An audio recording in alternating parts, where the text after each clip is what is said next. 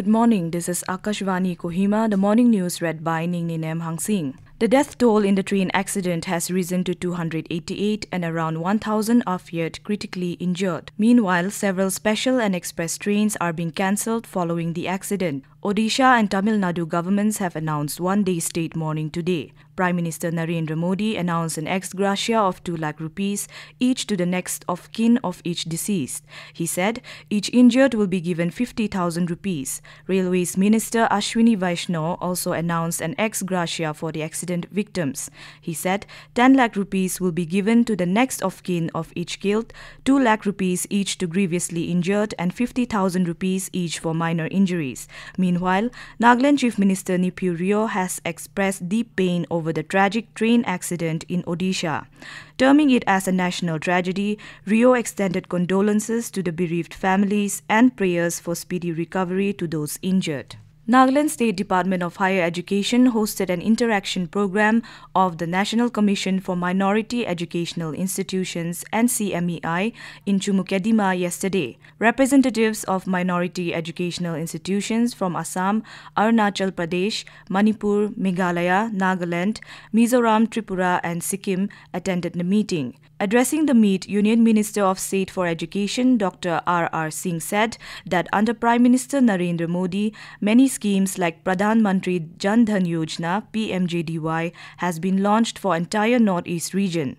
He said that education is the important instrument for inclusive growth and education serves as an engine for development of everyone. Singh emphasized that Article 30 Clause 1 gives religion and linguistic minority a fundamental right to establish and set up their own institution. The Union Minister called on the governments in the region to take this opportunity and set up institutions to ensure quality and easy accessibility to education. Lempong Higher Secondary School upgradation and new building inauguration program was held yesterday with MLA A. Pongshi Pom as the special guest. Speaking on the occasion, Pongshi said the school motto "Rise and Shine" should not only be printed on the school calendar or school badges, but it should be imprinted in the minds of the students and they should walk and live by it. Recollecting his younger years studying in the school, he said the school had a very humble beginning with no amenities, but today it has concrete infrastructure and further it has produced many scholars,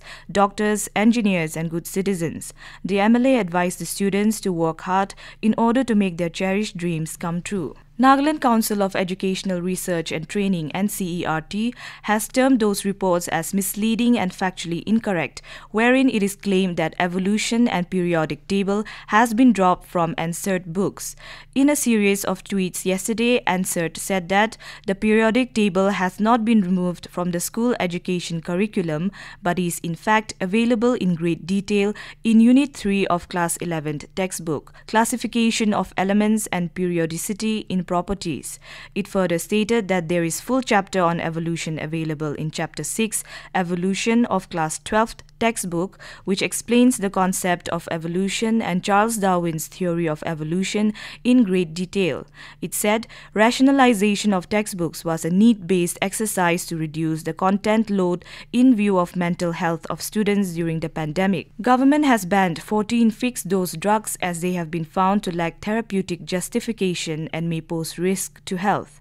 A government notification on Friday said it is necessary to prohibit the manufacture, sale and distribution of the fixed-dose medicines in larger public interest. An expert committee recommended that there is no therapeutic justification for the ingredients contained in these fixed-dose combinations and the FDCs may involve risk to human beings. FDC drugs contain a combination of 2 or more active pharmaceutical ingredients in a single form. They are usually manufactured in a fixed ratio and distributed.